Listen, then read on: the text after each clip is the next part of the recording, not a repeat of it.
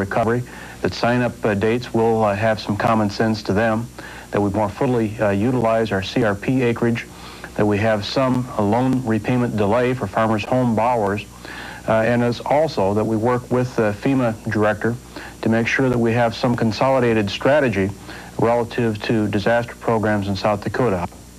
Well, the state of South Dakota today set up a flood emergency hotline to try to help those affected by the high water to get some relief. Municipal officials and others with problems or emergencies arising from the flooding can call to get quick advice on what to do. The state plans to staff those phones from 8 in the morning until 6 in the evening. The hotline number is 605-773-5058. And to make matters worse, the persistent rains are already putting numerous South Dakota road construction projects way behind schedule this spring. But as Scott Bowden reports, contractors say they are still confident they will meet their deadlines. I got a lot of people calling wanting to go back to work, but we just can't put them to work, and we're not the only contractor in town that's like that. Tim Nelson is the contracting supervisor for the Western Ave interchange and the 57th Ave tunnel projects. All the rain this spring has not only been slowing his operations down, but he says it's also hurting his employees. Well, it's hurting our people because we can't hire all our people back to keep them busy. We can't hire people from Sioux Falls to keep them busy, and everything's just falling behind. The biggest problem for Nelson is this tunnel on 57th Street, which will soon link northern Lincoln County developments to Louise Avenue. Tunnel is the controlling operation on the job. It requires the most amount of work, and with the mud we can't access in there. We're in about the lowest area here in Sioux Falls, I think. But Department of Transportation engineer Steve Ramus is doing everything he can to help them out. We've pulled the crews off the tunnel and they're working over on the structures, so hopefully we can get some of that work done early this year, so when we can get in the tunnel area we can go full force over there and maybe catch up, maybe not. Ramus is confident these projects should be completed by their deadline of November 1st. It'll just mean when it does stop raining, workers will have to work extra hours to get it done. We work an average of a 10-hour day, but we're going to have to go to 12s, and hopefully we don't have to start working Saturdays, and it's just the sun's got to shine. In Sioux Falls, Scott Bowden, News 5. And as though driving through water, running water, were not bad enough, this spring's pothole problems in the streets is still a pain for motorists. As Beth Fuller tells us tonight, if you thought potholes were only an early spring problem, think again. Signs of spring are everywhere. Some you see, others you feel. Usually by this time of year, pothole problems fade away with other winter unpleasantries. But thanks to recent rainfall, the hot mix of asphalt and aggregate isn't sticking the way it should. And almost as soon as they're patched, the mix is worn away. I think we've been doing quite a job filling them every day. And we will fix them more permanently come summer. The state is responsible for main streets like Minnesota and part of Cliff and East 10th.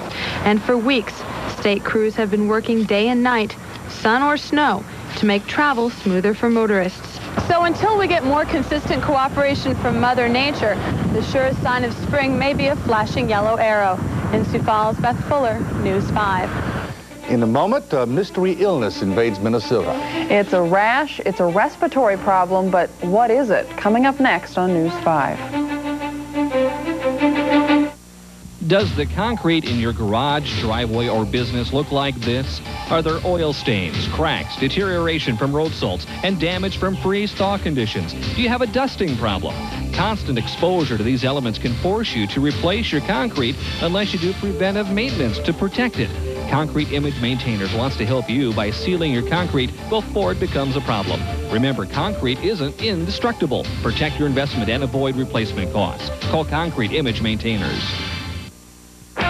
Come into Ben-Hur Ford's extended $10 million inventory clearance sale. Last month's sale was such a success that we're bringing in even more inventory from other Ford dealers. And we're stretching the savings for 2 more weeks. Buy America's best-selling truck, Ford F-Series, at 4.9%. Buy or lease an F-Series and get $750 cash back. Hurry in today or find out more by calling 1-800-NEW-FORD. Working harder, treating you right at Ben-Hur Ford. McKinnon Hospital's Caring for Life series presents this medical moment. Death from trauma is more likely to occur in the country than in the city, and that's why acting quickly when someone is injured could mean the difference between life and death. The Verified Trauma Center at McKinnon Hospital knows how important time is. Our trauma team is waiting for a patient when they arrive, conserving life-saving seconds. If trauma strikes, ask to go to the Verified Trauma Center at McKinnon Hospital. This medical moment is brought to you by McKinnon Hospital because we care about your life. Minnesota, which already in recent months had to contend with a bacteria in ice cream, an outbreak of meningitis, and a rash of deadly strep infections, now has a new one, a mystery illness. This one in Willmar, Minnesota is forcing school officials to take some drastic action. Rick Kupchella reports. 5-year-old Grace Swank is out of school today. The Early Childhood Learning Center in Willmar is closed. No hands for the puppets, no eyes for the books, and no idea when things will get better. All we know is the people here just kept getting sick. But the ones that haven't have really gotten zapped. Ron Werner shared this office with 3 secretaries, every one of whom took ill. Respiratory problems started shortly after carpet installation. They changed the carpet, but they all stayed sick. In addition to the respiratory problems, they've now developed rashes, skin irritations like bug bites that began to spread, first to different parts of the body, then to different members of the family. School officials moved to shut the place down for fear it would spread to the kids. We didn't want to take the chance of students breaking out with rashes, and we just felt we needed to call additional experts in to do some further specific testing. The victims have been to multiple specialists. They've relayed the carpet and sprayed for bugs and literally froze the children's textbooks to kill any possible mold. Tests have been run throughout the Twin Cities and Washington, D.C. and Canada. Still, nobody knows what's wrong. That is weird. It is weird. It is, the word we use is bizarre. Just absolutely bizarre. The illness, which apparently is not life-threatening, is not going away either. So the kids had to. You can't fight what you don't know. Well, I think it's good because I wouldn't want my children to be, susceptible to any kind of bugs or anything like that. So far, no children are infected with the mystery disease, but school is probably out for the rest of the year. A fire broke out tonight at about 6 in the upstairs of 816 South Glendale in Sioux Falls, and it's put a woman and her 3 children out of their home. When firefighters arrived, they found smoke coming from the upstairs and the people at home at the time out safely. There was a problem initially attacking the fire because of limited access to the interior. Firefighters had the flames under control in about 20 minutes, though. Nobody was hurt, and the Red Cross is taking care of the family of 3 out of a home tonight. This week, national statistics on home sales across America had some good. Melton reports they're coming back with higher prices locally. Fewer houses are being sold, but the ones that are getting off the market have a larger price tag attached to them. That's what the first quarter figures are showing, not only in this state and region, but across the country. January through March, the sales rate of existing South Dakota homes was down more than 6%, but realtors say that doesn't mean our housing market isn't strong. Some parts are just flatter than others. This price range from 60 to 90 has been extremely active. Then the next phase from probably 90 to 120 is also a good price range right now, but that upper price range has been off a little bit, and so that's where we're probably seeing somewhat of our decrease in numbers from a year ago. Although the annual sales rate of existing homes in South Dakota did decrease for the first couple months of this year, experts say that will be turned around because South Dakota and especially Sioux Falls have a stable economy and strong job growth, and those are the keys to a healthy housing market. And the new figures already reflect that, because although South Dakota house prices are also up, actually the 10th highest increase in the country, our prices aren't up as much as the national or regional average. Our market here seems to remain strong. We've had new businesses coming in. Our demand for housing stays real positive, and I think that we're just seeing last year when rates did go up, we saw things kind of fall off a little bit, and that came into 1995, but right now coming into the spring, summer of this year, I think we're going to see a real strong market. Cook says he expects the second quarter figures to be as good as last year or better. In Sioux Falls, Cammie Melton, News 5. The government charged a second man today with the bombing of the federal building 3 weeks ago in Oklahoma City that killed 167 people. Terry Nichols, who until recently was just a material witness in the case, appeared in court today, and his son and ex-wife will appear soon before a federal grand jury. Jim Hanchett has more on that story from El Reno, Oklahoma. The hearing hearing only lasted about 15 minutes. Terry Nichols told his rights and the charges he faces. The FBI says Nichols helped his old Army buddy, Timothy McVeigh, carry out the bombing, and he could, if convicted, face execution. Due to the fact that there was loss of life in and around the Murrah building, is the death penalty. The hearing being held in a makeshift courtroom in the visitation area at the federal prison in El Reno. It is the same room where McVeigh made his last public appearance. Both men will be held in the prison here, but in separate areas. Nichols was not asked to enter a plea, and as with McVeigh, he said little. We didn't notice any reaction on the part of Nichols at all. He simply looked straight ahead. FBI agents said a search of Nichols' Harrington, Kansas home turned up detonator cords, blasting caps, and ground up ammonium nitrate, similar to the materials used in the bombing. Investigators also say they found anti-government literature and blue plastic barrels that match fragments found at the federal building. Nichols' ex-wife, Lana Padilla, is in Oklahoma City, meanwhile.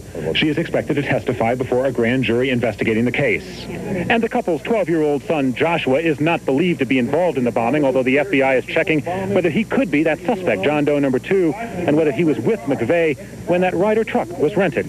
4 survivors of the blast are suing the company that may have made the fertilizer used in the bomb. Their lawyer, O.J. Simpson attorney Johnny Cochran. The lawsuit alleges the firm failed to reduce the explosive potential of the product. Well, in the meantime, the other suspect in the case, Tim McVeigh, refuses to talk, calling himself a political prisoner. Well, the prosecution in the O.J. Simpson trial today put up its smoking gun in an effort to prove that the former football great killed his former wife and her friend last summer. The blood evidence today carried with it enormously long odds that Simpson was the killer. That was the testimony today. Numbers, big numbers, that implicate O.J. Simpson. John Gibson has more. Judge Ito was trying to get the lawyer's attention, and they weren't giving it to him. Both counselors sanctioned $250. Get your checkbooks out. A chastened defense attorney, Peter Neufeld, wrote a check. Woody Clark got cash from prosecutor Chris Darden. I'm not going to tolerate that kind of stuff anymore. Are we clear? March over to the court, both of you. This outburst from Judge Ito came only 45 minutes after the judge told the jury to ignore comments from the bench, that those comments are not evidence in this case. Earlier, O.J. Simpson took a long and close look at the autoradiographs that say he is the killer. The crucial blood spot that was identified as O.J. Simpson's is from the Bundy crime scene. The DNA expert on the stand, Dr. Robin Cotton, said that almost the entire population of the U.S. would have to be searched to find a person other than Simpson who matches. The blood spot on the sock, said to be Nicole Simpson's, carries with it numbers even worse for O.J. Simpson. And that is 1 in 6.8 billion. The defense counter to this very damaging information is the long-expected contamination and/or frame-up theory. Well, the weather tonight, is it going to hold? That's what everybody wants to know. It was a superb day, and looks like half of tomorrow will be nice, but looks like after that it goes downhill. We'll be back at the forecast after you look at the address for Cook's Weather Pick.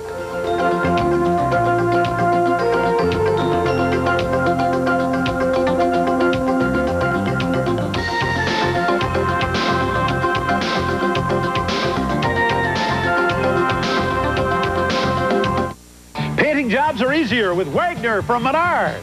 The self-feeding paint roller speeds up painting and cleaning, now $29.99. The 7-piece sprayer kit sprays paints and stains, on sale for $73. Improve the look of your lawn with NK Lawn Seeds. Prevail or Northland Lawn Seed is made to withstand drought and stress with easy care, just $5.95 each. Menards is the right choice for home improvement needs. Save big money at Menards. In Aberdeen, it's a budding rock band. In Huron, it's their first batch of cookies. In Yankton, there are 520 people who call it a living. All across the Great Plains, we serve thousands of people in ways that make their lives easier, more rewarding, and more productive. You can call it fun, call it work, call it security, call it breakfast, call it what you will. We call it service. We're here for you. We're Northwestern Public Service Company. Deals you like from people you can trust. Rapp Chevrolet in Marion, the place to go for the new line of Chevrolets, like the hot new Camaro and the sporty practical Cavalier. Rapp Chevrolet also has a great selection of late model GM program and off-lease vehicles. Chevrolets, Pontiacs, Buicks, and Cadillacs. You can find used and program vans, like these all-wheel drive Chevy Astros. You need a truck? Rapp Chevrolet has great deals on all sizes. The deals you like from people you can trust. Rapp Chevrolet in Marion, South Dakota. Hi, I'm Sandy with Sandy's Collection for Towels in the Western Mall. I start off my day with the Today Show on KDLT. What a difference today makes. Later on the Tonight Show, Jay's got a great idea for Pulp Fiction Samuel L. Jackson and Garth Brooks. What if you guys switch hats? That'd be kind of a look. Then it's Garth Unplugged in a rare acoustic performance, plus Supermodel Vendela and Supermodel Mania with Alexandra Wentworth. It's Thursday Night Fever, followed by an all-new Conan NBC tonight. Well, superb weather today, and looks like we have a superb Cook's weather pick for tonight. Take a look at this one from Jessica Jensen out of the flight deck of an S3 Bravo. She was flying up above Rio de Janeiro when this cloud was taken. That is a cumulus congestus. That is the name of that type of cloud. A lot of stratiform look to it, kind of some fuzziness on the tops. Look a little bit like a giant cotton ball. Current conditions in Sioux Falls, we're looking at skies to be partly cloudy. 55 degrees, 46 is our dew point. A light southerly breeze at 9, and our pressure is down to 29.76. Out in Rapid City, their pressure already down to 29.53. Things will be dropping in the pressure throughout the day tomorrow as a new storm gathers in strength and pressures drop, and we see an increase in the amount of cloud cover across the area. 55 in Huron right now, skies are mostly clear. 53 in Aberdeen, 58 in Pierre, 57 with thunder now in the air in Rapid City, and 54 Sioux City, and 51 in Worthington, Minnesota. Daytime highs 66 in Sioux Falls, 72 in Minneapolis. We were one of the cool spots across the region, but we will get close to the 70s tomorrow, despite the fact there will be more clouds moving in. Overnight lows last night, this was not 72 in Bismarck, should have been about 42. 40 in Sioux Falls, 42 Minneapolis, 44 in Casper, Wyoming, and we'll look for lower to mid-50s tonight across most of the state. Well, it was a record-setting spring across many areas of eastern South Dakota. Some of those spots, of course, we don't have records from, but for those we do, Mitchell, 11.4 inches of rain in the first 4 months of spring. Highmore, 9.9 inches. Again, these were records for the first 4 months. And Sioux Falls, we are nearing a record of to be the wettest spring so far. 2.3 inches is all we need, and we will hit the wettest springs ever in Sioux Falls, South Dakota. Scattered showers and thunderstorms now erupting across western Nebraska. Those are moving northeastward, so Pierre, let's say Mobridge, you may see a shower towards morning, and here in eastern South Dakota, let's say Watertown, Aberdeen, parts of Huron and down to Sioux Falls, we should stay dry until probably mid-afternoon tomorrow when those clouds do come in and affect our forecast. Clouds started to evaporate late this evening. It was a pleasant one. Temperatures in the mid to upper 50s. Now skies clearing out across most of the state, but clouds do increase once you get west of, let's say, Rapid City. Again, they are reporting thunder at this hour in Rapid City. Severe weather is possible anytime Friday night into early Saturday morning across eastern South Dakota, eastern Nebraska, and northwest Iowa. By the time the west of the weekend does come around, looks like that will all shift east into Iowa, and cooler weather will stick in across the Rockies as the jet stream stays far to the south for this time of the year, and still all the warm and delightful dry weather that is sitting across the East Coast with temperatures in the 70s and 80s. Take a look at the rest of the country. Strong showers and thunderstorms erupting tonight across southern Mississippi and Alabama. Still flash flood watches in effect down there. And there was even severe weather today in northeast Wyoming and southeast Montana. Sheridan, Wyoming, had a possible tornado today, and Lodge Grass, Montana, also tornado touchdown near that region. That severe weather could be in our backyard late tomorrow afternoon and into early Saturday morning. It is all being caused by a new area of low pressure now consolidating across the plains. These two right here, they're going to team up together and increase the strength of this storm system. More showers and storms lighting up the skies tomorrow, more what we call plain pounders. Lots of rain falling from the skies late tomorrow afternoon. Even some snow in the forecast for the Black Hills on Saturday afternoon, and we will see scattered hit-and-miss rain showers across our region late in the day. Tomorrow, daytime highs upper 60s east and mainly the 70s across the rest of the state. For tonight, partly cloudy. We'll call it strangely quiet. 51 degrees, the wind southeast at 5 to 15. More showers and thunderstorms likely by late tomorrow afternoon. 67, the winds howling south 15 to 35. Showers and storms tomorrow night. Some of those locally severe. 54, the wind south at 15 to 25. Here's your extended forecast showing Rain continuing on Saturday, 62 degrees, and then looks like we'll finally dry out for a couple days. 57 on Sunday, a cool one and windy, and then Monday, 65 degrees. So looking pretty good, but does get wet next week. Real wet? Could be. Could be. Of course, could be.